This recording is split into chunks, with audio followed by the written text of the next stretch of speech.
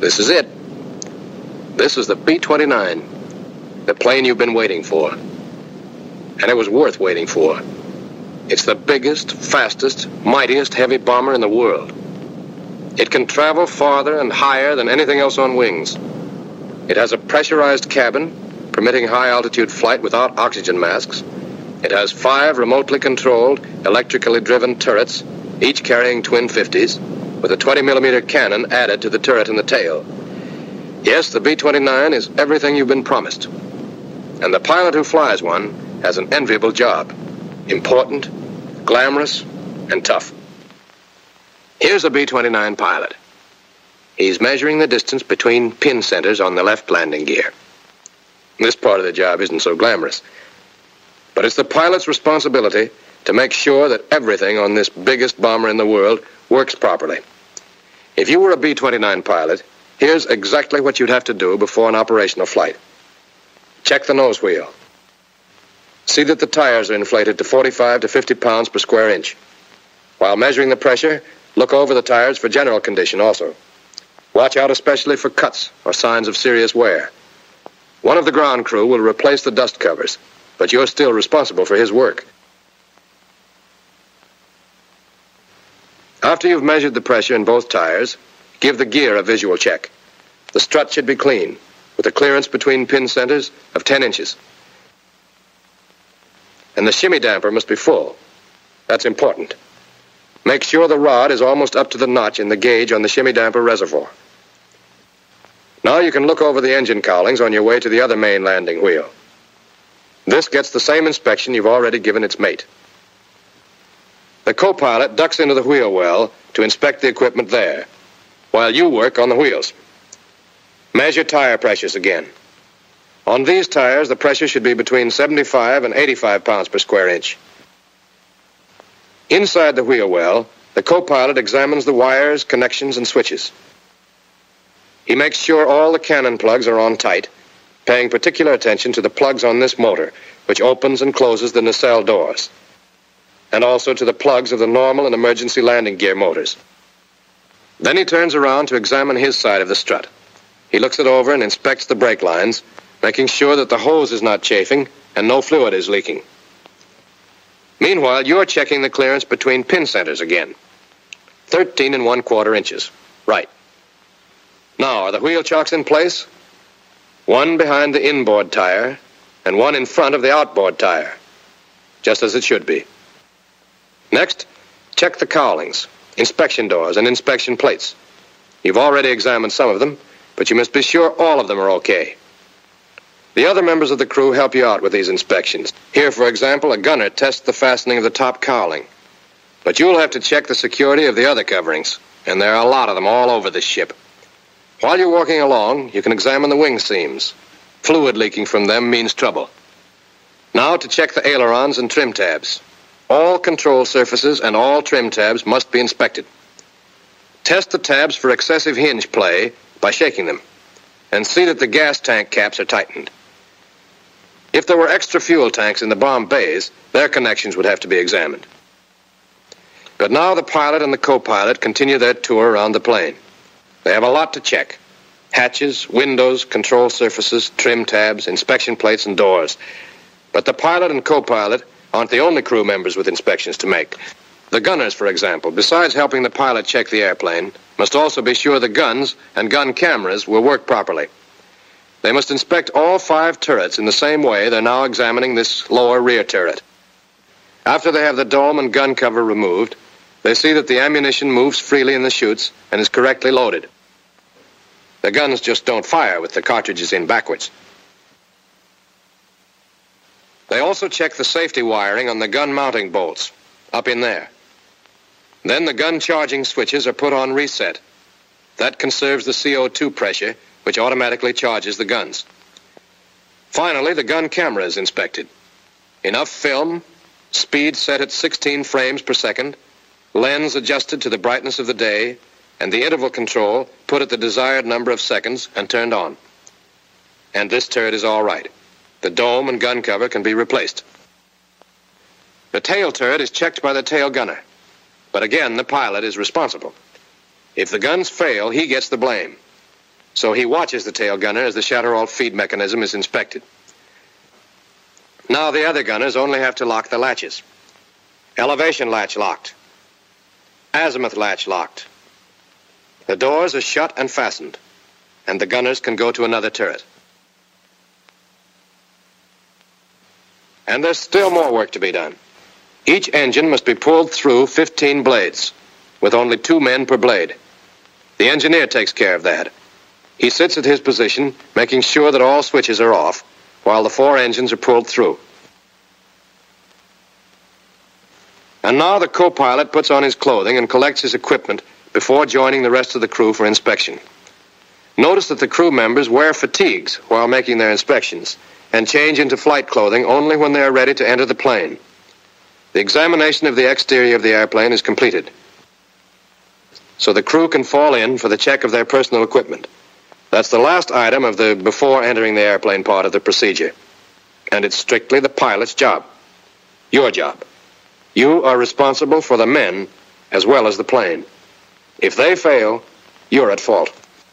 Each crew member must have his electrically heated flying clothing, parachute, oxygen mask, knife, a quart of water, and Mae West. Steel helmets and flak vests are already inside the ship at the positions. Apparently these men are completely equipped. But don't think they only have to climb into the ship and fly away. There's a lot yet to be done. Let's go along with the pilot again and see what he has to do to take a B-29 into the air. He climbs in through the hatch in the nose wheel well. That entrance is also used by the co-pilot, engineer, navigator, radio operator, and bombardier. There's work for every man before the engines are started, during engine starting and warm-up, before takeoff, after takeoff, and then a whole list of additional things to do before landing again. As soon as the radio operator gets in, he climbs back to close the pressure door between the forward compartment and the forward bomb bay. The bombardier is the last one in, so he closes the hatch. The gunners close the pressure doors in their compartment. They also open the cabin pressure valves, which will now automatically maintain the cabin pressure at the desired level. 3 compartments in the plane, the pilot's compartment, the gun control compartment, and the tail gunner's compartment, are sealed off from the rest of the fuselage and supplied with this compressed air. The cabin pressurizer keeps 8,000 feet altitude inside the plane until the outside is at 30,000 feet.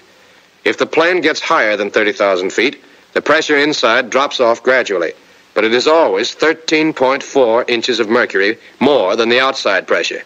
But let's get back to flight procedure. The gunners take care of the other pressure door in their compartment. But what about the pilot? That's you. You already have your chute fastened, your Mae West on, and the seat adjusted. So you put your throat microphone and earphones on. If you put the mic on first, you won't get so badly tangled in the wires. Don't forget to plug in your disconnector cord. Now to start work. Ask the engineer for Forms 1, 1A, and 01-1-40, and look them over. Be sure that everything on Forms 1 and 1A has been checked.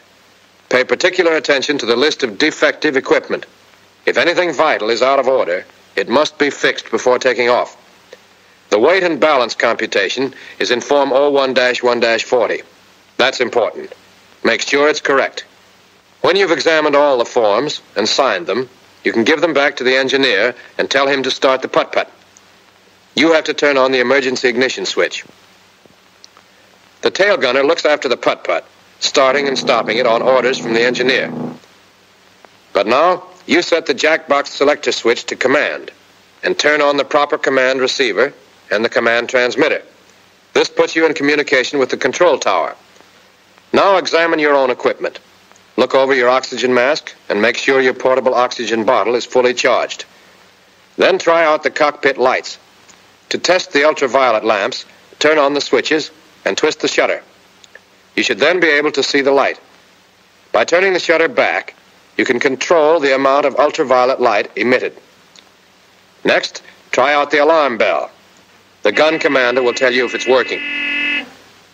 Then depress the brake pedals and pull out the parking brake knob to set the brakes. Look over to the control stand and make sure that the emergency releases and switches are correctly set. power transfer switch, emergency landing gear release, emergency bomb release, emergency cabin air pressure release, and pilot's over control. Now unlock the control surfaces and throttles by moving the locking lever on the aisle stand full forward. Then release the throttle brake and test all 4 throttles through their entire range. Take it easy. Move them slowly and gently. All controls on the B-29 should be handled in this careful manner in order to prevent damage to the mechanism. There's no need to push hard. And the co-pilot doesn't just sit and read the checklist. He must test the action of the control surfaces, moving each surface, elevators, ailerons, and rudder, through the complete range. The gun commander looks from his blister, observing the response of the surfaces, and reports to the co-pilot. A similar test is made on the trim tabs. The co-pilot turns the 3 control wheels as far as they will go in each direction. That big wheel on the side of his control stand operates the elevator tabs. The aileron and rudder wheels are on top of the control stand behind the throttles. The way the trim tabs follow the setting of the control wheels is also observed by the gun commander, who tells the co-pilot over the interphone how the tabs move. The co-pilot turns the tabs back to neutral after testing them. And now to try out the wing flaps. But first he calls the side gunners on the interphone to make sure none of the service crew will be in the way of the descending flaps. When the gunners report that it's safe to go ahead, the co-pilot presses the flap switch to the down position and holds it there until the flaps have been lowered 15 degrees. 15 degrees is enough to tell if they're working all right. The co-pilot can't see the flaps, of course, so he watches the wing flap position indicator. But the gunners can check visually. They tell the co-pilot if the flaps come down all right. So now he can bring them back up. The gunners, again, will tell him when they're up. Don't start thinking the gunners have nothing to do but watch control surfaces and flaps. They have their own checklists to follow. The right side gunner, for example, is looking over his supply of spare lamps and fuses. Yep, that's okay. But now you, the pilot, are almost ready to start the engines. See that the automatic pilot master switch is off. Check over the 4 sets of control surface adjustment knobs, making sure all their pointers are up. Then set the manifold pressure selector to the 0 position. And depress all 4 propeller RPM switches to the increase position and hold them there until the lights on the co-pilot's instrument panel flash. Now you're all ready to start the engines, and the rest of the crew should be too. They check in with the co-pilot, reporting in this sequence. Bombardier, who sits directly ahead of the pilot and co-pilot. Navigator, who is some distance behind the pilot, facing forward. Flight engineer, who is directly behind the co-pilot, facing aft. Radio operator, who sits across from the navigator and faces the right wall. Gun commander, who is in the top of the fuselage amidships and can face in any direction. Left gunner, who faces aft. Right gunner, who also faces aft. And the tail gunner, who stays close to the putt-putt during takeoff and landing. His combat position, of course, is in the tail. Everybody set now. Warn the service crew outside you're going to start the engines, and tell the engineer to start number 1. And number 1 engine spins twice.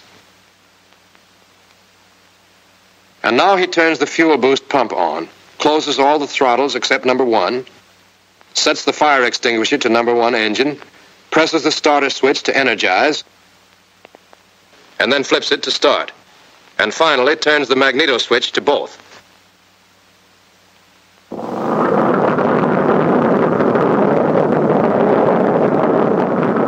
You have to push the throttle to 1200 RPM and signal for number 2. The same procedure is repeated until all 4 engines are running. Now that the engines are going, vacuum pressure is available to operate your gyro flight instruments. So the gyro compass and the flight indicator can be uncaged and set. The co-pilot will be doing the same with his gyro instruments. Next, see if the other vacuum pump is working all right. Have the engineer switch to the pump on the number 2 engine. The vacuum may drop some, but it should go back to about 4 inches. Now you can call the control tower on the command radio. It's already on. This is about the right time to get your taxiing instructions, since you'll soon be ready to move out to the runway. At the same time, ask for the field barometric pressure so you can adjust the altimeter. It must be set carefully to the correct pressure, in this case, 29.84 inches. Obviously, an accurate altimeter is a vital necessity, especially if you may have to fly on instruments. Next, you want the bombardier. You know he sits back with the navigator and the radio operator until the ship is in the air. But right now, he has to come forward to make the final checks on the bomb site. He's already completed the regular pre-flight inspection of his equipment. All he must do now is see that the bomb site is entirely ready for takeoff. The directional clutch should be disengaged and the secondary clutch engaged by turning it clockwise. Then the drum wheel must be turned counterclockwise as far as it will go. That does it. He's all set to take off. And now you're ready to close the bomb bay doors. Ask the ground crew outside if there are any obstructions underneath the plane. Everything's clear, so you can order the bombardier to close the bomb bay doors. He throws the door switch while you look back through the pressure door to watch them shut.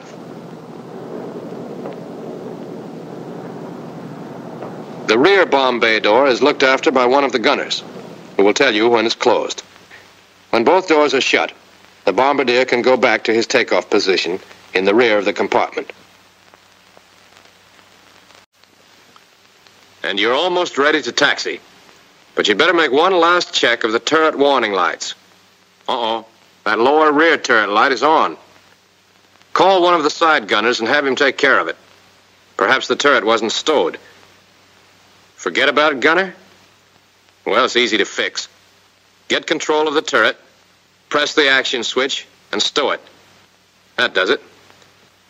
There, that turret warning light is off now. And everybody's set. Switch your jackbox back to command and signal the ground crew outside to remove the wheel chocks and get a safe distance away from the airplane. The co-pilot warns the crew to stand by to taxi. And you can release the brakes and move the ship out to the runway.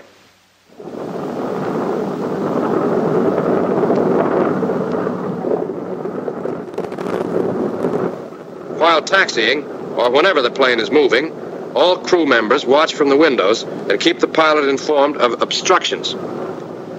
The gunners can provide the most help since the blisters give them a wide view. This is a big airplane. It's mighty easy to hit a fuel truck or another ship and clip off part of the wing or stabilizer. And that doesn't help the flying characteristics a bit. Notice the flaps are kept in the up position.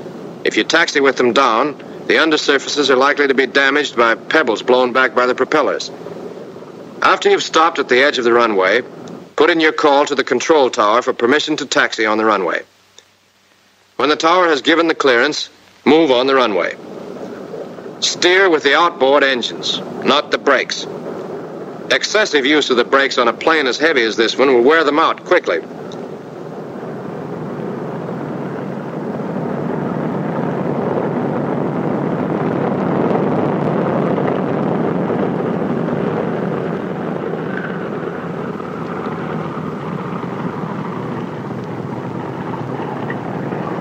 As the ship is turned around at the far end of the runway, notice again how the engines are used for steering.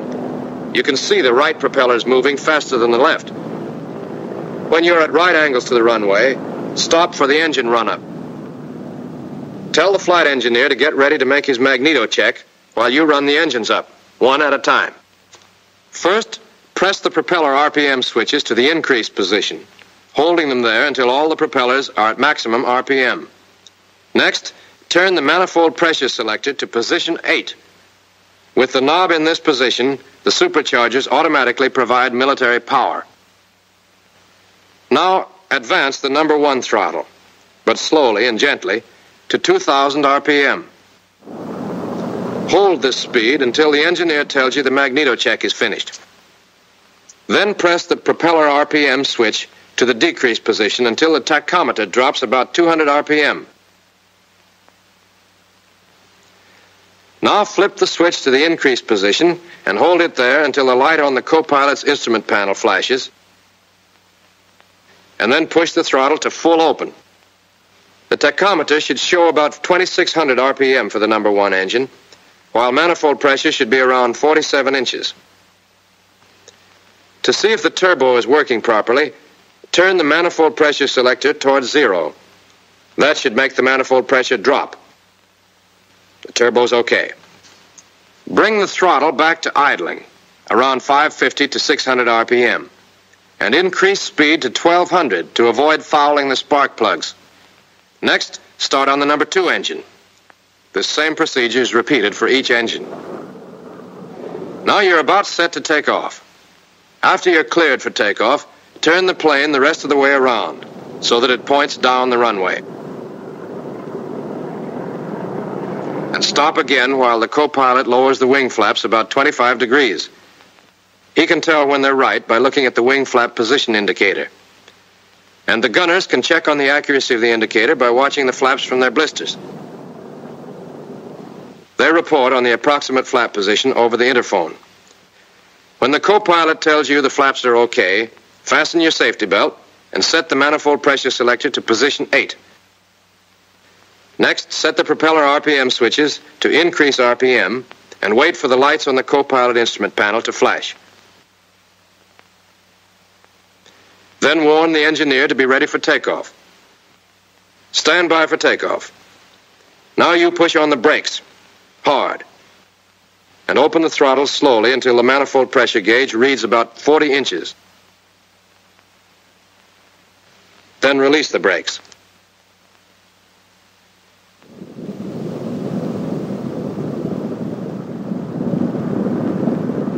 As you gather speed, slowly advance the throttles to full power and set the throttle brake. Manifold pressure should go up to 47 or 47.5 inches. RPM should go up to 2600. Continue accelerating down the runway until the indicated airspeed gets up to 95 miles per hour. Then slowly pull the control column back, putting the ship in a flying attitude. The plane takes off without further action on your part when it gets flying speed. The exact speed at which it will leave the ground depends on the weight.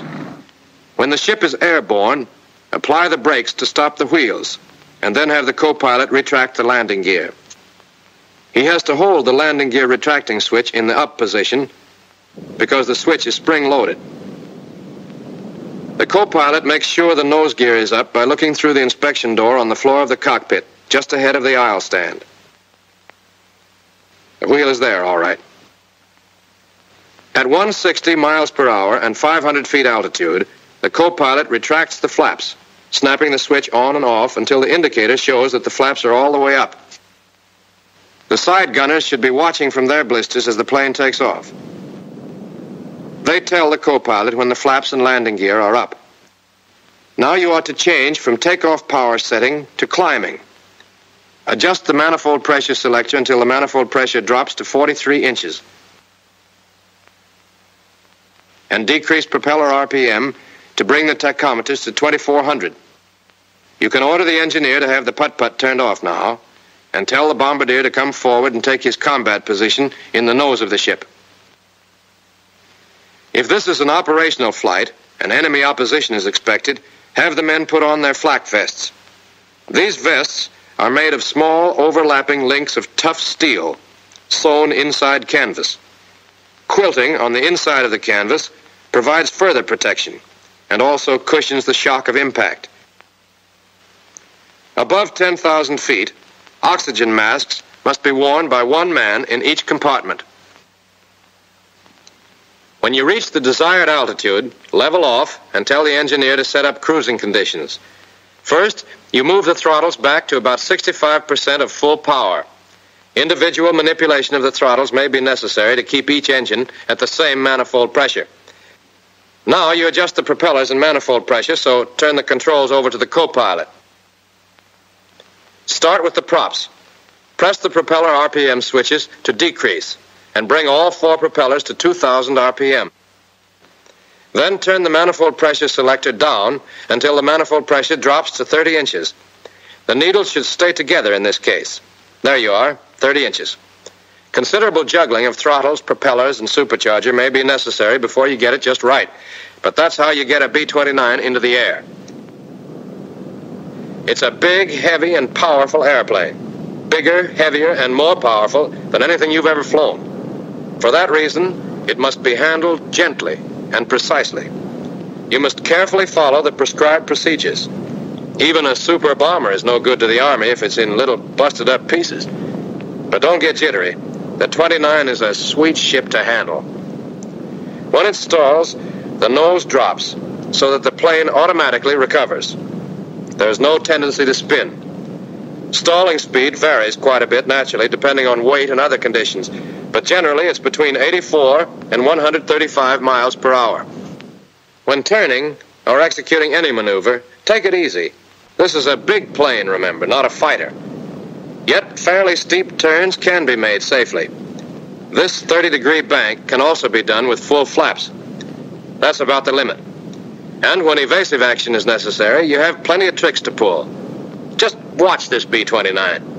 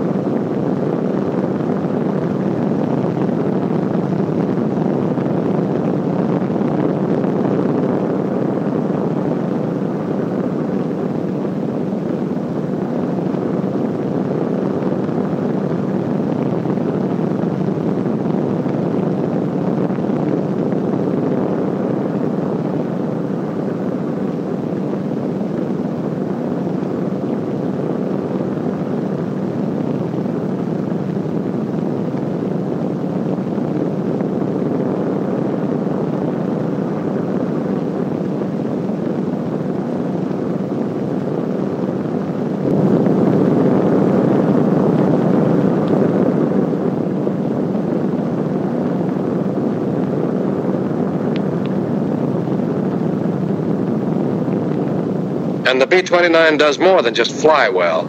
It packs a terrific wallop. A wallop enemy fighters will quickly learn to fear. That turret you see moving is only one of the 5 on the ship, which mounts a total of 10 machine guns and 1 cannon. 4 of the turrets, 2 on top and 2 beneath the fuselage, can turn through 360 degrees in azimuth, 90 degrees in elevation. The tail turret is more restricted in movement, but it has a 20-millimeter cannon in addition to the twin 50s the others carry. But the big thing about the 29's armament is the fact that the gunners don't touch the guns. The guns are controlled remotely from special sights, and any gunner can fire almost any turret. For example, one side gunner might have control of 2 turrets, firing 4 caliber 50s at his target.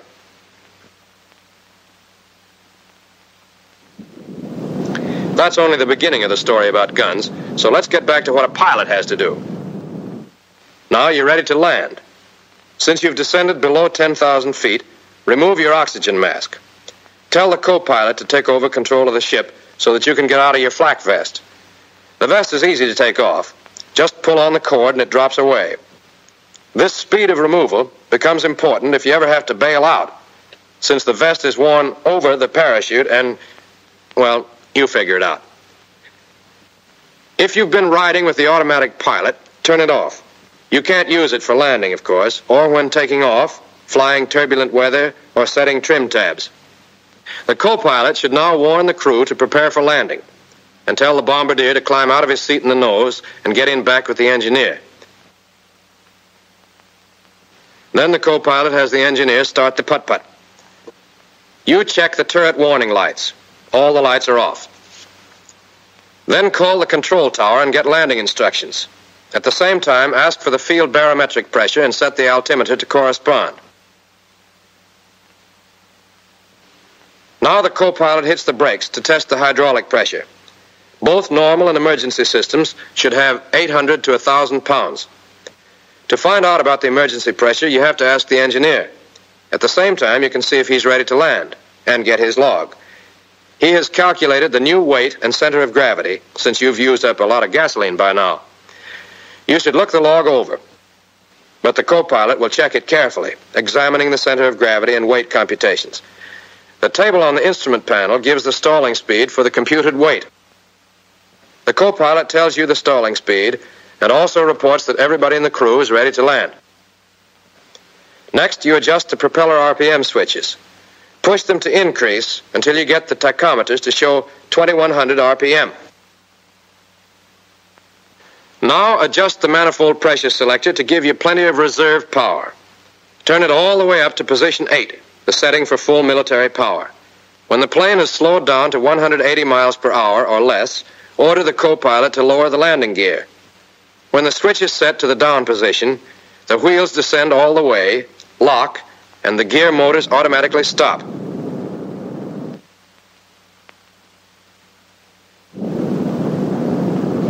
When the left and right gear are down, the side gunners, who should now be watching the wheels and flaps, will report to the co-pilot. He himself can make sure the nose wheel has been lowered all the way by looking through the window in the floor of the cockpit. Next, the flaps should come down. If you've been in combat, the co-pilot should lower them first only 5 degrees. If they were damaged, lowering them all the way might rip them off the wing. The gunners can look them over and report on their condition. The flaps are all right, so the co-pilot can lower them 25 degrees. Notice that he snaps the switch on and off. That way, the flaps descend gradually, and a sudden change in the lift characteristics of the airplane is avoided.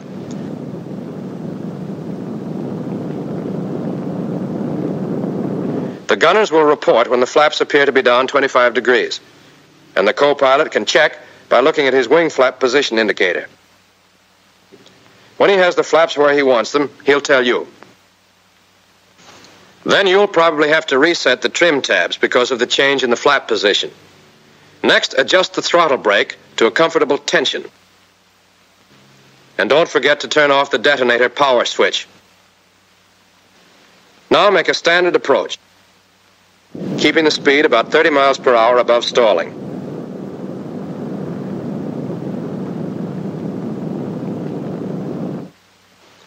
And on the final approach, order the co-pilot to lower the flaps all the way.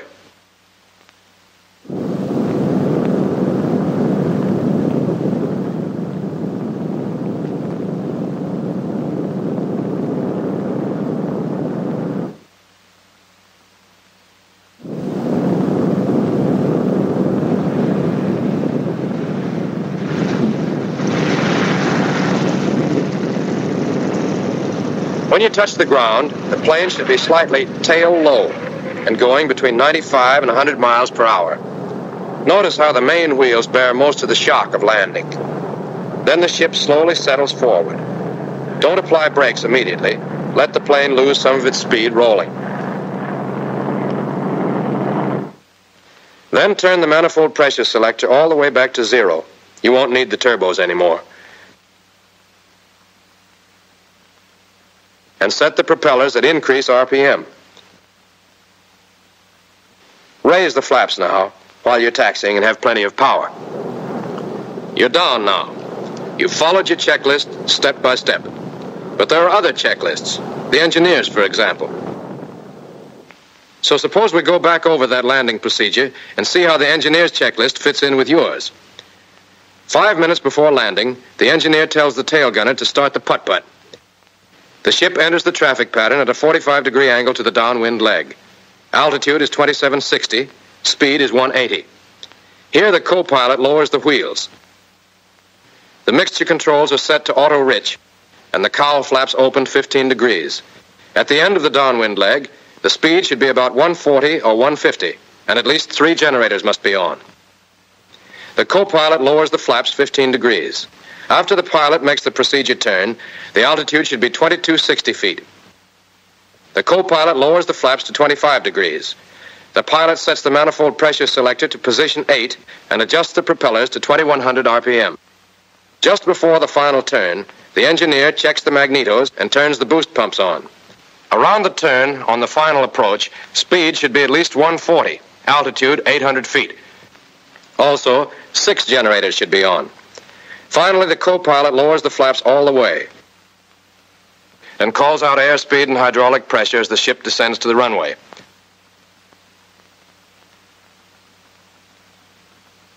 After the airplane's on the ground, turbos come off and propellers are set to full increase RPM. The engineer switches the boost pumps off and opens the cowl flaps all the way. All right, we're back where we were before. Tell the bombardier to come forward and open the bomb bay doors. The doors should always be kept open when the ship is standing still to prevent the accumulation of gas fumes. Next, turn off all the switches. Then you can get rid of some of your equipment that remains inside the ship and climb out for the after-flight inspection. Yes, you start with an inspection and finish with an inspection. If there was anything wrong, now is the time to find out about it. And now is the time to correct it. Yes, this is the airplane that you've been promised. Now it's up to you to weld this airplane and its crew into a single, irresistible instrument of destruction. That can be your promise to us.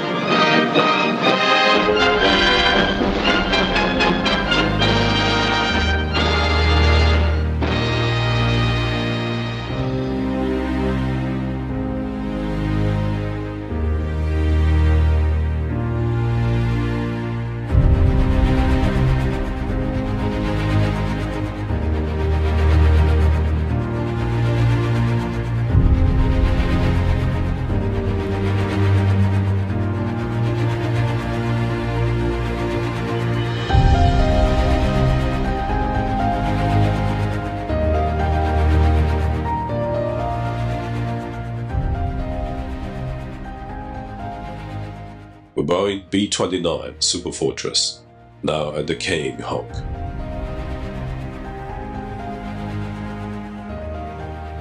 It once crippled an empire, and in a single stroke of terror ended a war and changed the world forever. Its recurring echo still sounds from those gone but not forgotten days.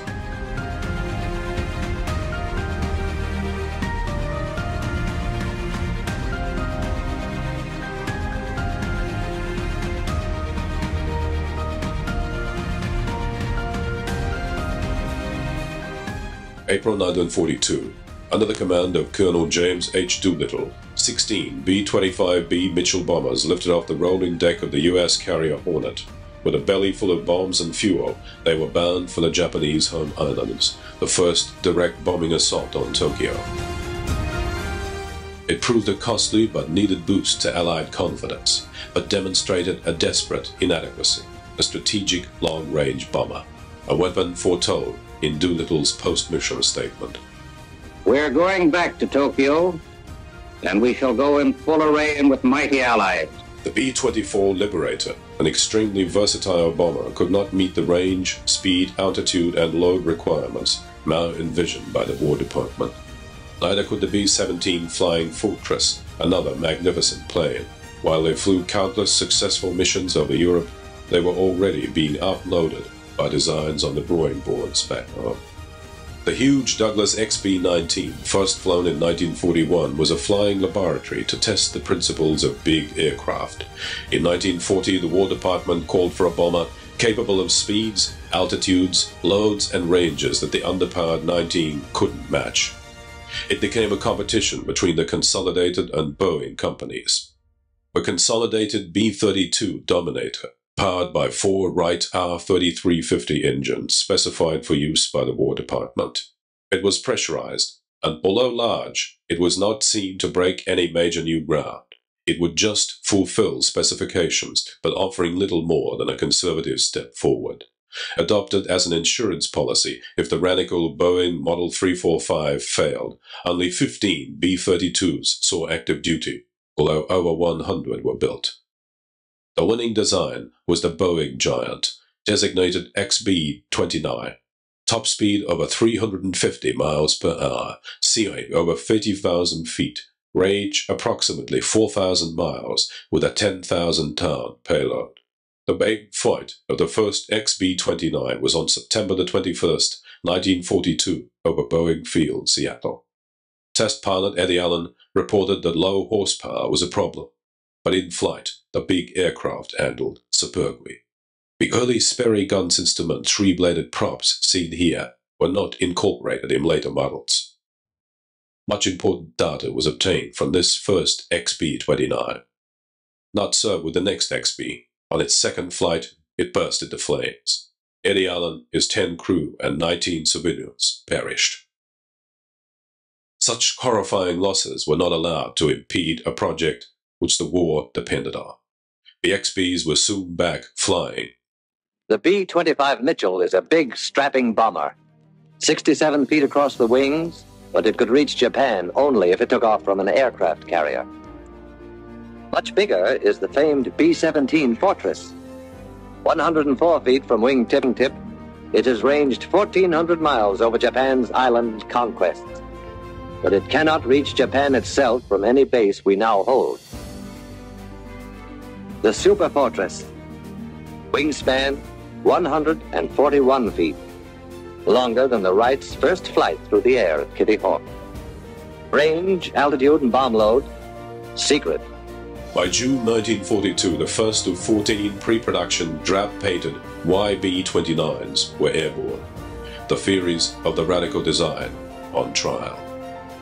The 29's huge bomb bays were set forward and aft of center of gravity. Maintained stability during drops, and intervalometer released payload from alternate bays. Inside, crew quarters were heated, pressurized, and soundproofed. In the forward compartment, the bombardier sits in the extreme nose of the plane, below and between the pilot and co-pilot. The pilot sits on the left, the co-pilot on the right. The navigator is behind the pilot, facing forward. The flight engineer is behind the co-pilot, facing aft. The radio operator is behind the flight engineer, facing right. In the aft compartment, along with the rest area, are the gun commander in a barber's chair, observing through a plexiglass blister atop the aircraft. The 2 side gunners to the left and right of him. The tail gunner mans the putt-putt auxiliary starter motor. His normal position is in the pressurized tail compartment. The huge wings, set mid-fuselage, were quite radical. Boeing departed from the conventional bridge truss configuration, settling on a web-type structure.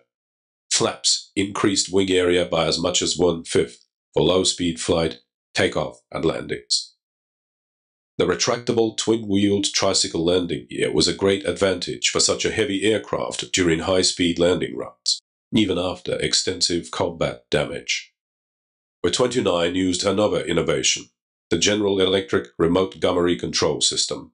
All guns were sighted and fired remotely.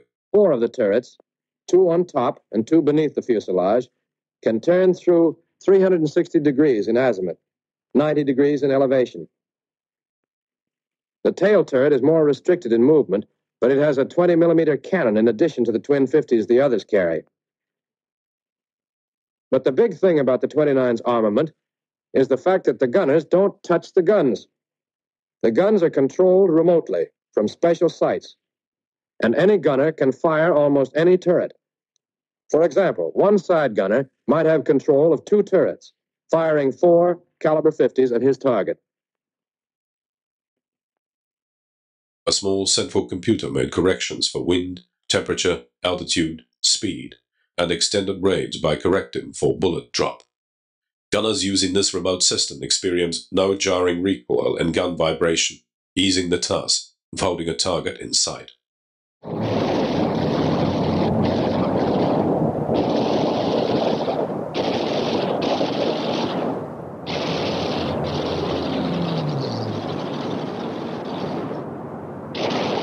Gun camera footage of fighters shot down is terrifying me real. A camera is activated by the firing mechanism. It is seen here mounted between the twin machine guns of the aft lower turret. Long, high-altitude flights called for pressurization. The 29's circular cross-section hull gave a necessary uniform strength. A Boeing auto-pressure regulator controlled pressurization. The fact that it was pressurized and the altitude was brought down to simulate 8,000 feet, that whenever any kind of a window pops out or a rupture from, if it's in combat, in the fuselage, would cause a sudden rush of air out of that to equalize the pressure. and especially when you're at higher altitudes in the thin atmosphere. And so because we had to travel from the forward deck to the back over the bomb bay through a tunnel, which was a little bit confining in that you couldn't wear your parachute with you, but while you're in that tunnel, if you should suddenly depressurize at that time, you got the feeling that you might be a projectile in a cannon going shot right through the tunnel. So I was a little apprehensive about going in there at times, especially at high altitudes. The massive engines were at the time the most complex and powerful ever built. 4 Wright R3350 radials, turbo-supercharged to produce 2,200 horsepower. The huge props were geared to rotate very slowly for high-altitude performance. This was a very special aircraft. Spurred on by Pearl Harbor, the US now geared up for wartime production. By January 1942, B-29 orders were doubled to 500. Labor shortages foreseen. Processes were simplified for unskilled workers. Designs were broken down into components for allocation to many production facilities throughout the US. Final assembly production lines also spanned the nation. 1,600 B-29s would be ordered.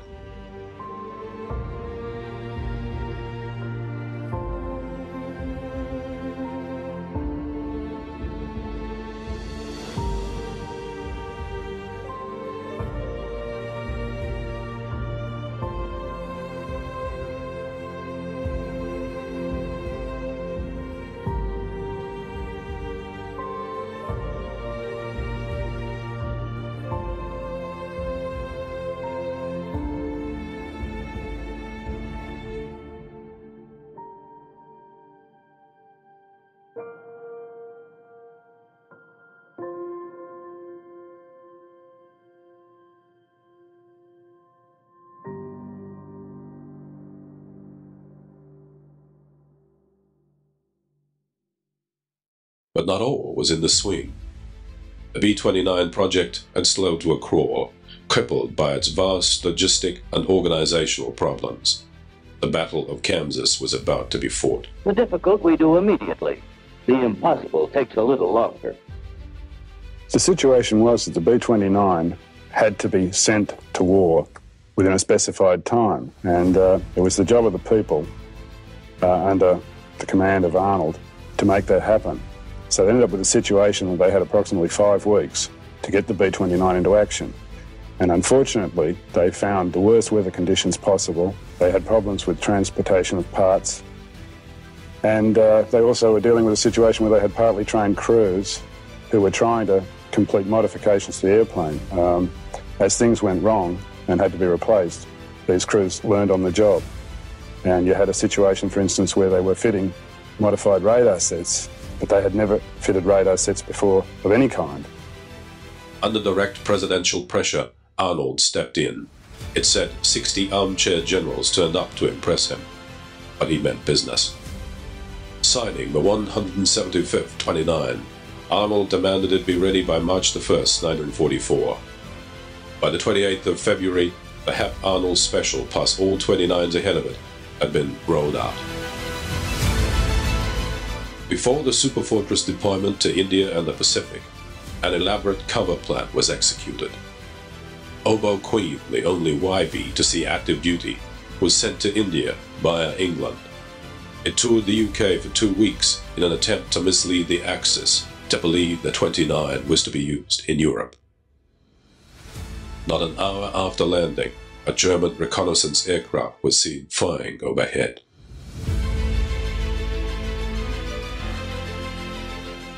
China, the focus of Japanese aggression for many years. Here was an opportunity to strike back. Mainland China offered forward bases close to Japan for the new B-29s, bound for permanent bases in India. The Pacific posed the problems that bore the concept of the 29. The B-17 and B-24 had both proven great aircraft over Europe, with shorter distances from base to target.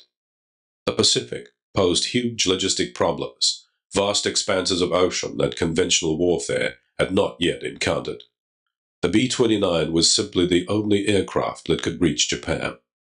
The 20th Bomber Command was specifically created to hold the B-29s together as a single force to strike Japan. The 58th Very Heavy Bombardment Wing was made up of the 40th, 444th, 462nd, and 468th Bombardment Groups.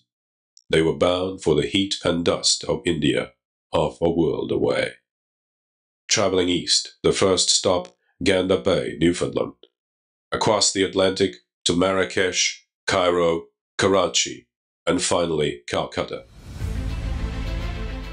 In preparation, thousands of Indian workers and U.S. construction troops had upgraded Indian airstrips to take the big bombers. The bases were scattered around northeast India at Karangapur, Chakulia, Piadoba, and Dudkindi. The forward bases in China lay on the plains of Chengdu, just in range of the southern islands of Japan.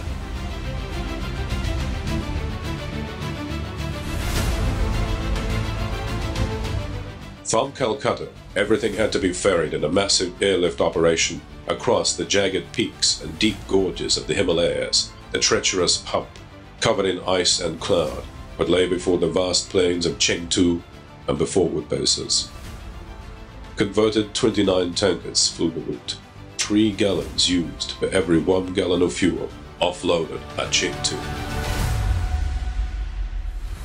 4 airstrips were constructed, each 8,500 feet long, to service the huge bombers. Each rock was turned into handmade gravel to fill and flatten the old rice paddies.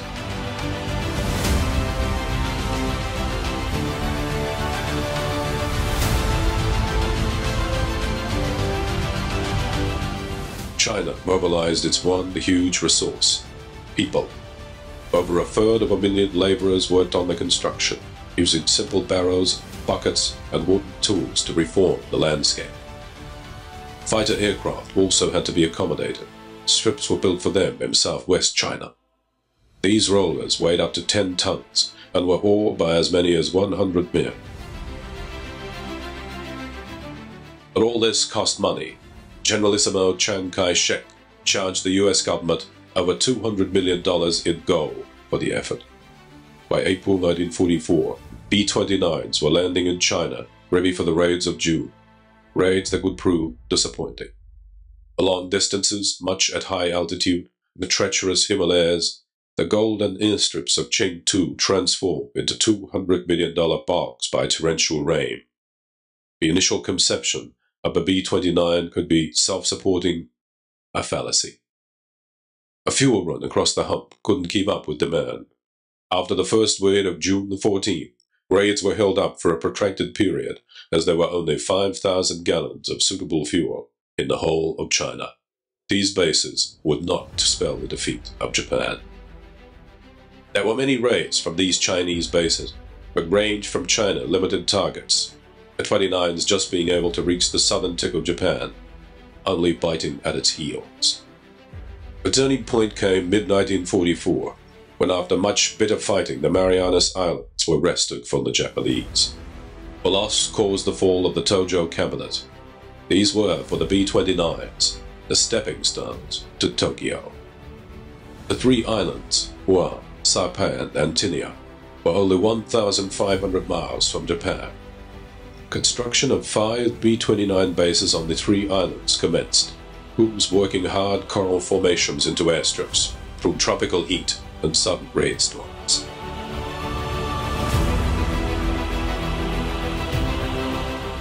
On October 12, 1944, the first B-29 landed on Isley Airfield, Saipan. Jarton Josie, the Pacific pioneer, carried the new commander of the 21st Bomber Command, Brigadier General Haywood S. Hansell. As Arnold's Chief of Staff in Washington, he directed the India-China offensive. He would now control the 21st on the narrow ice.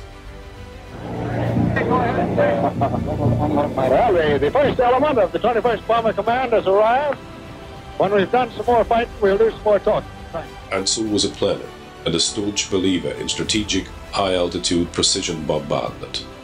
The bombs rained down on industrial and economic targets throughout Japan, but results were again poor. B-29 losses grew as the enemy concentrated defensive fighter squadrons around these targets. The high altitudes the B-29s had to climb for such raids were causing huge operational difficulties, many aircraft ditching on the long journey back to the Marianas. Arnold needed results. Amsel was relieved of his command, Arnold replacing him with General Curtis E. LeMay. Maybe this man could turn the tide. Iwo Jima, captured soon after LeMay's appointment. The island sits around halfway from the Marianas to Tokyo. Japanese held, it was taken by U.S. Marines in February-March 1945, with a tremendous loss of life. The still hot volcanic rock of Iwo Jima was carved into an unsinkable aircraft carrier. Now there was a safety stop in emergencies, fighter escorts for the B-29s, and Japan was being pushed back at last. LeMay, not a devotee to any specific tactical doctrine, would try new ideas to get results. Ideas that would eventually burn the heart out of Japan. I'd say that they respected and feared him, but they knew that he could do the job and hopefully would keep them alive.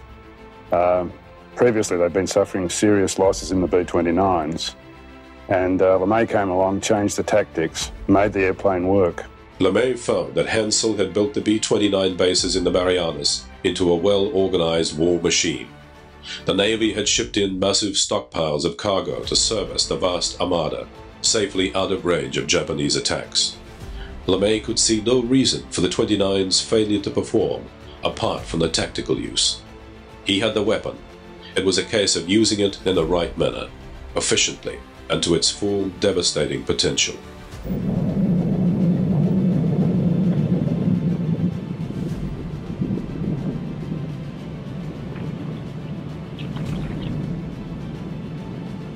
LeMay would at first allow missions to continue as before.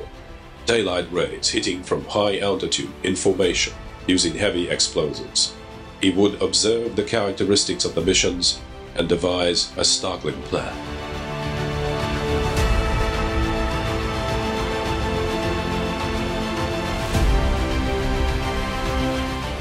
Missions were planned in great detail, and the map rooms collated huge amounts of data.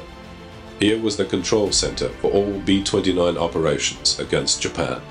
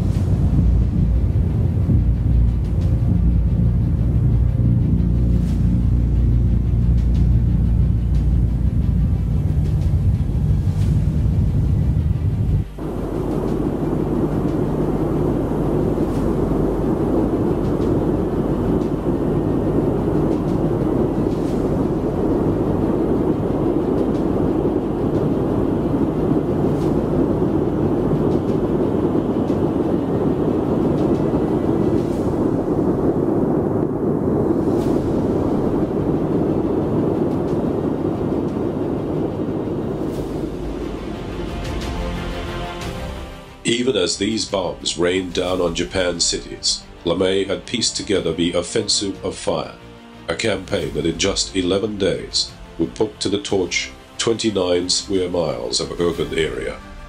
In the following months, more fire raids paired with an extensive aerial mining campaign would choke and starve the nation. Removing war guns and ammunition except the tail armament and leaving the gunners behind would mean a huge saving in weight, allowing more payload to new M69 incendiary firebombs.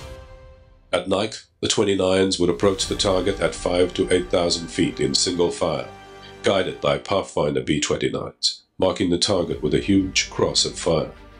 LeMay observed that Japanese anti-aircraft guns were not greatly effective at low to medium altitudes, and their night fighter capabilities were very limited.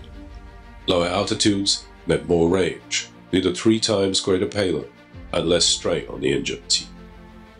Flying back to the Marianas after missions, the crews now had the haven of Iwo Jima for emergency landings. Many dropped in where before it was a long nip home, with every chance of a ditching in the vast Pacific, and little chance of rescue. Iwo was a godsend.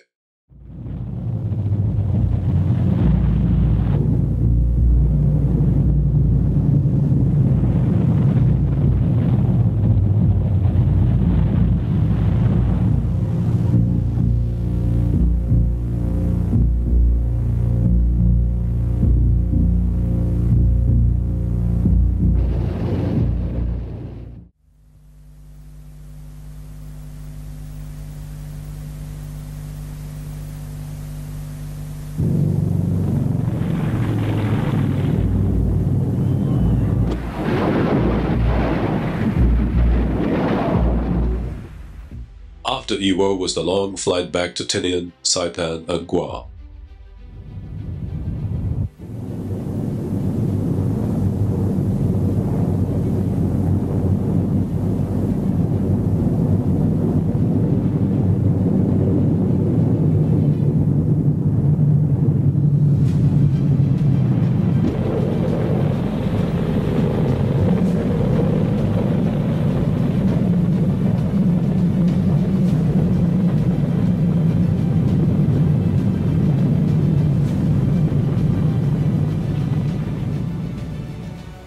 Most 29s returned safely to flyer gear, but not all were nearly so lucky. This is not Hiroshima. In one night, nearly 16 square miles, 25% of all the buildings in Tokyo were destroyed. 1 million homeless, 150,000 dead, injured, or missing. The LeMay treatment was a terrifying success. The bases in the Pacific were no island paradise, sometimes hot and dusty, sometimes wet and muddy. Low morale was ever present, men living close together in tent cities, a cargo culture far from home, and the ominous fear of not returning for the next mission. The B-29 became a part of the crew. Hampered like a new Cadillac, a certain amount of customizing went on. For example, the official decision to remove the 20mm tail cannon was not seen by some crews as a desirable step. The twin 50 machine guns alone would certainly not be much of a discouragement to enemy fighters.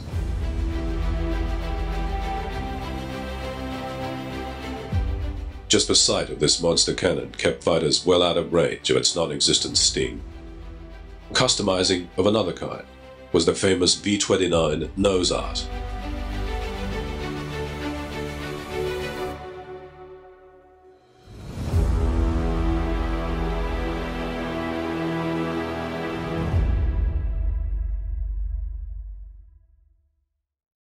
When the order came to remove the nose art, there was a ripple of discontent. But in a military situation, orders were orders. Where the order came from, nobody really seems to know. There is one version that says that a number of B-29s went back to the United States, and when the nose art was seen, there were objections to the lurid nature of it, and therefore the order came back to the people in the combat zone to remove it. Other versions of that story are that it was decided at the group level by the group commanders. Some wanted to run a cleaner operation than others. Immense high regard for their aircraft made their loss seem even greater. Jot and Josie On April Fool's Day 1945, a small explosion was seen shortly after takeoff. She burst into flames, plunging into the Bay of Saipan. Superwabaton lost February 19, 1945. A Japanese suicide attack tore off both wings. She went down. No survivors. Little Joe is over Miyakanojo on April 29, 1945. The crew bailed out. Only 6 of the 11 men were rescued. Nose art gave them names to be remembered by, but this is surely the most unforgettable name of them all. On the 16th of July 1945, US scientists exploded the first atomic device. In under 1 month, a modified B-29 of a specially created 509 composite group would carry the 9,700 pounds uranium bomb high above the city of Hiroshima. After a photographing session that made us feel like a Hollywood premiere, we got off at about 3 o'clock in the morning, darkness, and headed for Iwo Jima, which we reached about sunrise. We made certain adjustments and tests on the bomb during that flight. We then headed for the Empire, and the weather improved as we went along. We felt that it was our lucky day. We knew it was as we made the final approach toward Hiroshima, which the navigator hit right on the button. Bombardier took over, identified the target, and everything went with perfection not approached in the rehearsal. The bomb was finally released exactly at the designated hour, and the explosion occurred as planned. My navigator had me perfectly lined up with the target.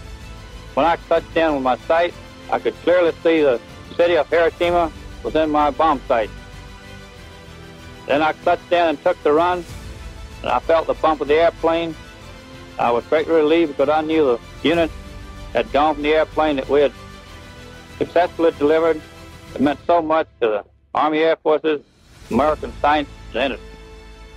The bomb was armed in flight by Captain Parsons to avoid any mishap on takeoff. Enola Gay flew unopposed over Hiroshima.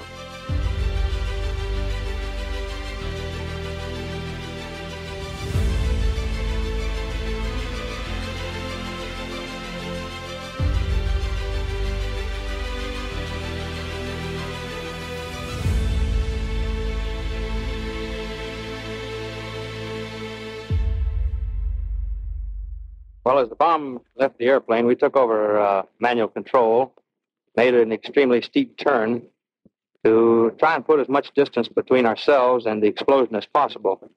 After we felt the explosion hit the airplane, that is the concussion waves, we knew that the bomb had exploded, everything was a success.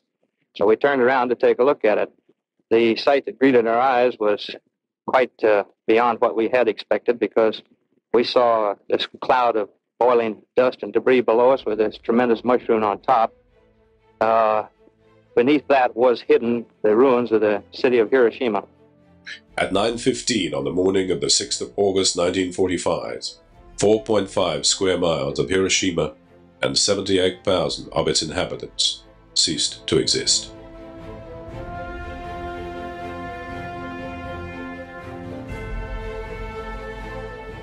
Japan, in shock, couldn't come to a decision on peace. The B-29 boxcar carried the second bomb over Nagasaki. Another city disappeared. Fears of death on the war's last days were fueled as bombing went on after Nagasaki. All bombers returned as peace was declared. The war was over, but the B-29 still had much to accomplish. When a post-war surplus in 29's variants appeared, the Pekusen Dreamboat was a B-29B, modified for long-distance flight, stripped bare inside, extra fuel tanks installed, anti-gump chinless nacelles fitted, and cars filled with low white helium.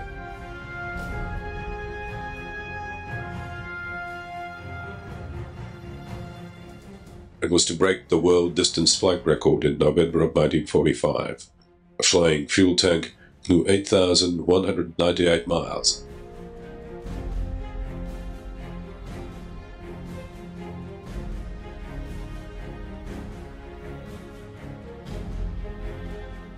In 1946, on the Marshall Islands in the South Pacific, the B-29 atomic bomber would launch the tests of a more powerful A-bomb.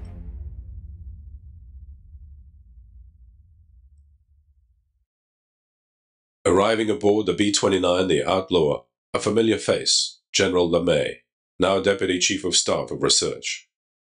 A Marshall Group 5,000 miles from the U.S., surrounded by vast stretches of ocean. A first test target, Akidi Atoll.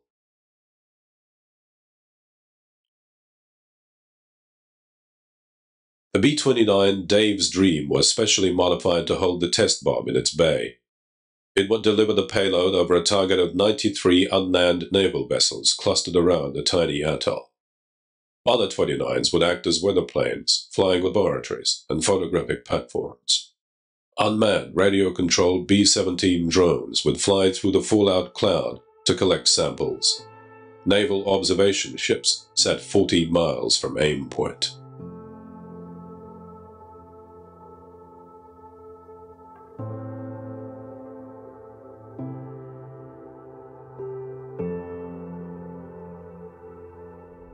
At 34 seconds past 9 a.m., July the 1st, the atoll and the naval target ships were rocked by a massive blast.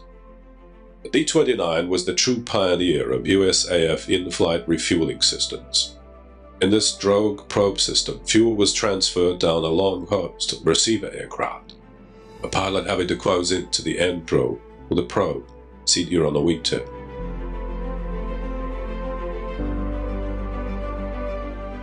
Much more successful was the Boeing patented flying boom.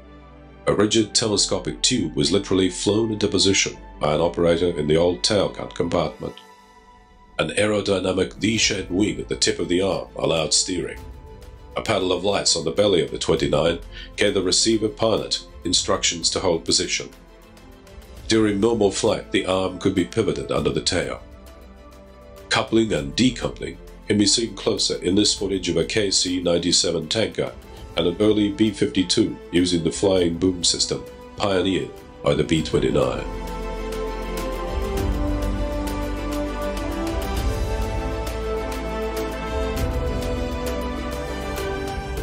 The Soviets had a B-29 of their own. The Tupolev Tu-4 was a direct copy of B-29s he had turned during the war. 1,200 were built. The Hap-Arnold Special was ironically one of the 29s methodically taken to pieces and copied, alt for bot. The SB-29 Super Dumbo was basically a B-29 equipped with survival and rescue gear. Its main feature was an A-3 lifeboat carried under the fuselage, which could be dropped to downed crews.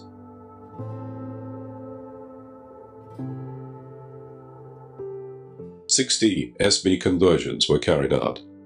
A huge A-3 lifeboat must have been a blessing to count, as it was motorized and carried all manner of survival equipment. First flown in 1947, the B-29D's designation was changed to B-50. The B-50 had a much stronger airframe. Later models had 700-gallon wing tanks and a one-piece plexiglass nosegun. Its Pratt & Whitney R-4360 engines produced 3,500 horsepower. A huge tail had a folding tip to allow entry into USAF Nagas. With the B-50 and new B-36 in their arsenal, the USAF could afford to loan the RAF 87 B-29s, designated the Washington bomber. The B-50, the first aircraft to circumnavigate the globe non-stop, was the final variant of the B-29. In the late 40s, the Superfort would play another crucial role in the advancement of aviation, this time as a mothership for early experimental supersonic aircraft. At the Air Force Flight Test Center, Edwards Air Force Base, the Bell rocket-powered research aircraft X-1 would attempt to break the sound barrier. A B-29 was used to air-launch the Parasite aircraft around 30,000 feet.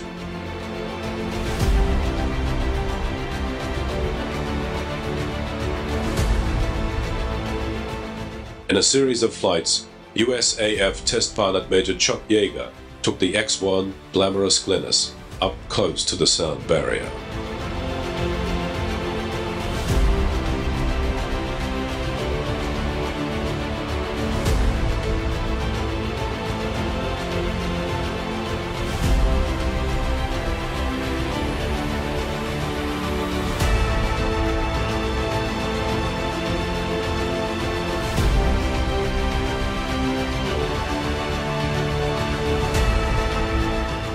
On the 14th of October 1947, Yeager punched the X-1 beyond Mach 1 into the smooth airflow of supersonic flight. So began a string of B-29 parasite launches that changed the face of aviation technology.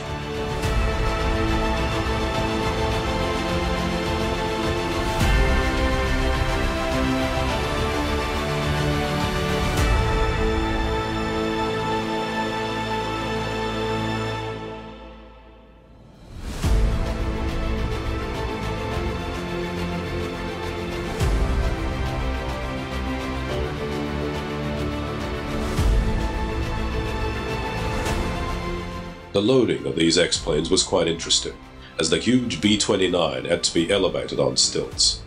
The parasite X-plane was rolled underneath and hoisted clear of the ground and recessed into the modified bomb bays.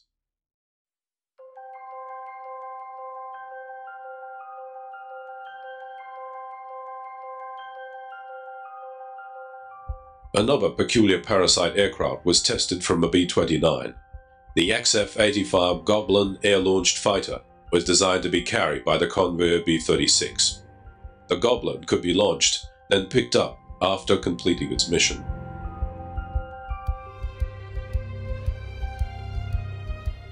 When war broke out in Korea in 1950, the B-29 was to play an active and crucial role in support of the UN troops. Used mainly in obedient level interdiction role, it destroyed bridges, roads, and enemy communication lines. But the Superfortress dealt many a harsh blow, dropping 167,000 tons of bombs in 21,328 sorties. We operated on all but 26 days of the war, shut down over 30 fighters. 34 Superforts were lost in it. B-29 also deployed the mammoth Tarzan radio-controlled bombs, a devastating effect. In the heat of Korea, nose art surfaced again. The 29s were soon adorned with pretty girls and comic characters.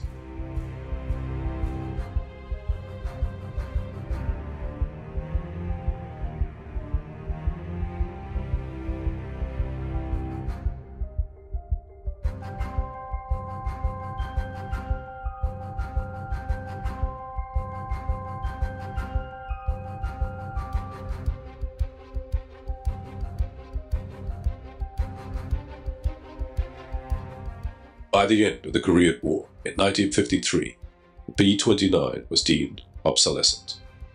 It was soon relegated to only second-line duties.